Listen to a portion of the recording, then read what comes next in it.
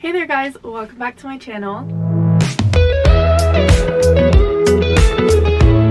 If you're new here, my name is Christine and I'm currently a professional dancer for Royal Caribbean's Ovation of the Seas, and I am so lucky enough to say that through this career I've been able to explore some amazing places all over the world. I've been lucky enough to explore ports in the Caribbean, Mediterranean, Australia, New Zealand, Hawaii, and Alaska. One of my favorite things about this job is that we do become locals of the places that we typically port at. Therefore, a perk as a crew member is that we're able to experience these ports in many different ways, since we port there way more than once, like a typical guest on a cruise ship. As a crew member, I want to share some of that expertise with you guys who may be cruising or want to experience these places at some point in your life. So I've come up with a list of 5 of my most favorite ports and my favorite things that I did at each one of them. I hope this helps you if you ever want to cruise at a specific destination or have ever visited any of these locations, or if you just love to travel and would love to experience any of these places.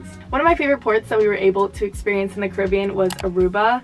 We were so lucky to port here every other week for about 5 months, so I did feel like I knew this port a good bit. It was so easy to find a taxi right outside the port, and it was usually $5 to $7 to get us to a beach, either Palm Beach or Eagle Beach. Palm Beach was technically a bit more populated. There were more restaurants and bars and resorts around there, but Eagle Beach was great as well. It was way more quiet than Palm Beach, but I loved them both for different reasons. Every beach I went to in Aruba was so amazing because the water is warm and refreshing. The sand is so soft and nice, so I just really miss an Aruba beach. You could take me back there any day. Some really fun experiences that I was able to do on the beach was tubing and jet skiing. I did each a few times because you could really just walk up to one of the shacks that they have on the beach, pay them cash, and they took you straight out into the water. Another very fun excursion that I did in Aruba was when my family was on board. We rented a 4x4 Jeep and we went to a watering hole. I'm going to insert pictures right over here because it was so beautiful and stunning. I won't lie, we did all get car sick because the road is extremely bumpy, but once you get to the views, it is so worth it. We were able to stop at some really gorgeous places along the way. We walked into this cave that had a hole in the roof, and therefore the way that the sun hit inside the cave was just gorgeous, and we got some really pretty pictures there as well. We were told that depending on the weather, you're able to swim in the watering hole. The weather wasn't that great. It was extremely windy the day that we went, but I have been told that you can swim in there as well. Also, Aruba was one of our late night ports, so just experiencing the sunset and eating at a restaurant at nighttime was so relaxing and refreshing. If you've ever lived on a ship, you know as a crew member, if you get any sort of nighttime off inland, it just feels so nice and you feel like a normal human for a second. So that's another reason why I loved Aruba. So whether you want a relaxing day at the beach or an adventurous jet ski ride or also explore some caves, you can always do that in Aruba. Another one of my favorite ports that I was so lucky to experience one time was Marseille, France. My ship ported here on our crossing, and it was one of by far my favorite days of the entire contract. Something that's still on my bucket list is to experience the lavender fields that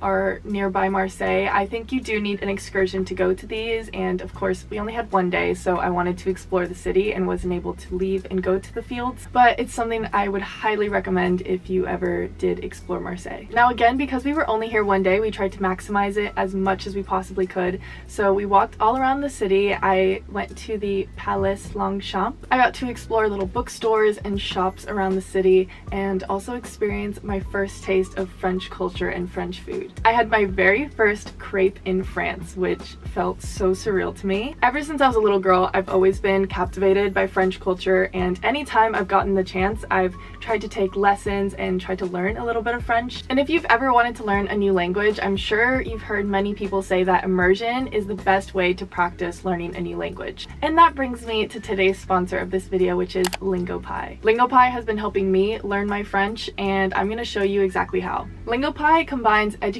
and entertainment. How it works is that once you make an account, you'll have access to a vast library of movies and shows in many languages.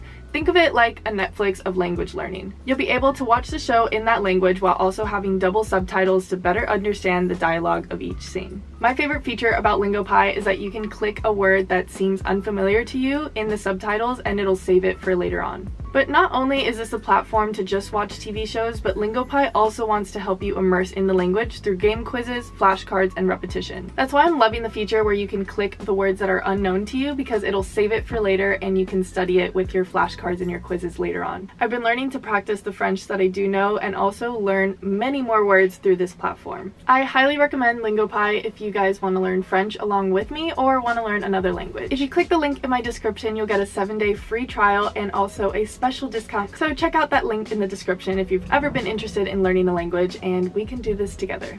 Alright, moving on to my next European port is Naples, Italy. Oh, if you are not new to my channel, then I'm sure you're probably tired of me talking about Naples and taking the ferry over to Sorrento. My cruise ship would port in Naples, Italy once a week while we were in the Med. There's a little ferry port stand by the cruise ship port, and I would buy my tickets ahead of time on Ferry Hopper. They were about 15 euros each way, and I would take the earliest ferry over to Sorrento, Italy. It was near the Amalfi Coast. It was absolutely stunning, one of my favorite places I've ever been able to visit. I don't think you need me to tell you that Italy is gorgeous, but Sorrento literally looks like an Italian movie set. It doesn't even seem real once you're there. You could take the steps up, or there was also an elevator that I'm pretty sure was only 1 or 2 euros that you could take up. And once you get to Sorrento, not only do you have the most beautiful lookout point of the coast of Italy, but also the restaurants, the shops, the stunning architecture of Italy. I will always highly recommend going to visit Sorrento if you ever can in your life.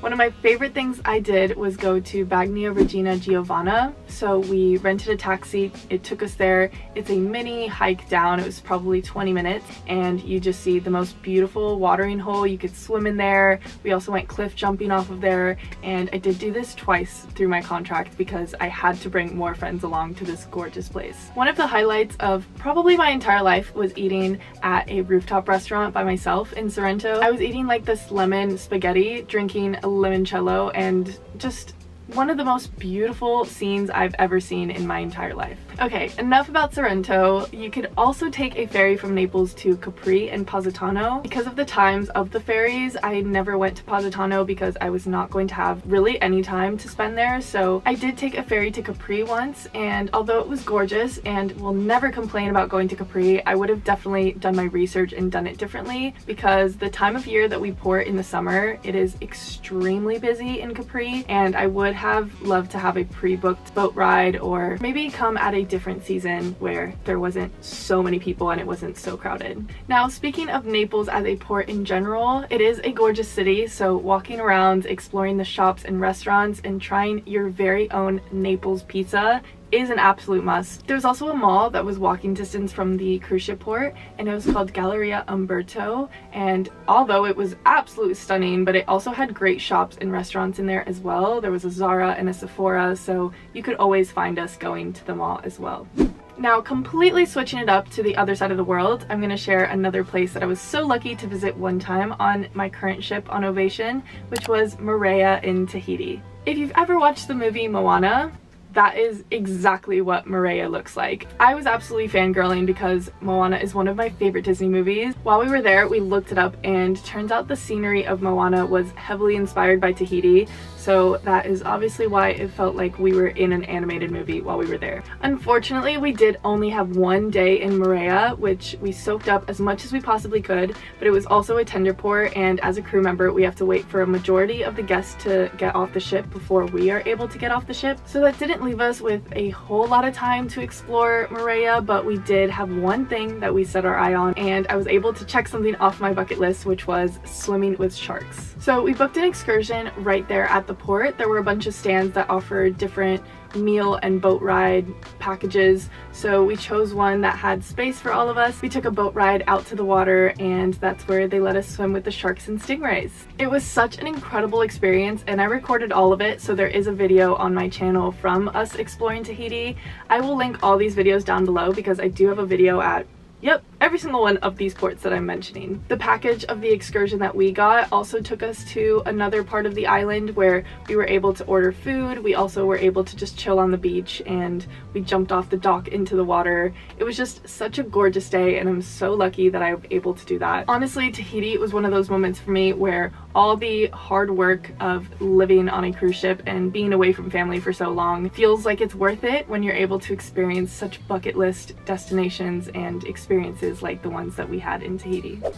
So the last and final port I'm going to share holds a special place in my heart for a completely different reason as all the exotic destinations that I mentioned before, but it is Juneau, Alaska. As you guys may know if you follow along to my channel, but we have been cruising Alaska for the past around 5 months, and it has been really repetitive because we go to the exact same ports every single cruise, but in the same way it's so refreshing and it feels so homey to go to the same ports and have our local spots every single cruise. Juneau has become that for me because it feels so homey. I know exactly where I'm gonna get a good meal, where I can get good Wi-Fi, and it's just a comfortable and reliable port that I love to explore. There's a long strip of restaurants and a bunch of shops that you could definitely see if you were ever on a cruise ship porting because it is right there next to the port. My favorite spot to grab a bite to eat in Juneau is the food market. There's an area with some food trucks and plenty of seating, and that's probably where you'll find all the crew members from the ship. There's yummy fish tacos, there's a crepe stand.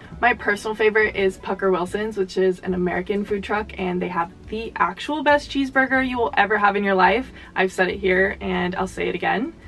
Pucker Wilson's has the best burger in the world, and I will get one every single week that we port in Juneau. Like I said before, Alaska has been a very chill itinerary, so we try to do things that we would probably normally do at home, which is we go bowling, we go to the movie theater, and there's just plenty of chill things we could do in port in Juneau. There's also about a, I would say 15 to 20 minute walk to a whale statue that looks really cool, and if you post that on your story, I'm sure plenty of people are going to think it's real, because the first time I ever posted the whale statue, so many of my friends from back home thought that I was seriously next to a whale coming out of the water. You could also take a bus to go see the glacier in Nugget Falls, which I actually featured in my last video, so I'm going to link that down below because I explained how we get to the glacier and all that, but that was a gorgeous experience that even I got to do while we were in Juneau. And as much as I would love to gatekeep this place because I love it so much, I'm going to tell you guys about Crystal Saloon, which is one of our absolute favorite places on the entire itinerary of Alaska. It's a saloon where downstairs there's a bar and there's entertainment there as well, but at 5 o'clock they open the upstairs and it's just a game room, so we're able to play pinball, pool, darts, or just hang out and chill. They're super kind there and always accommodating to crew members. We always say it's a spot that feels like our living room because we all just kind of end up there at the end of the day and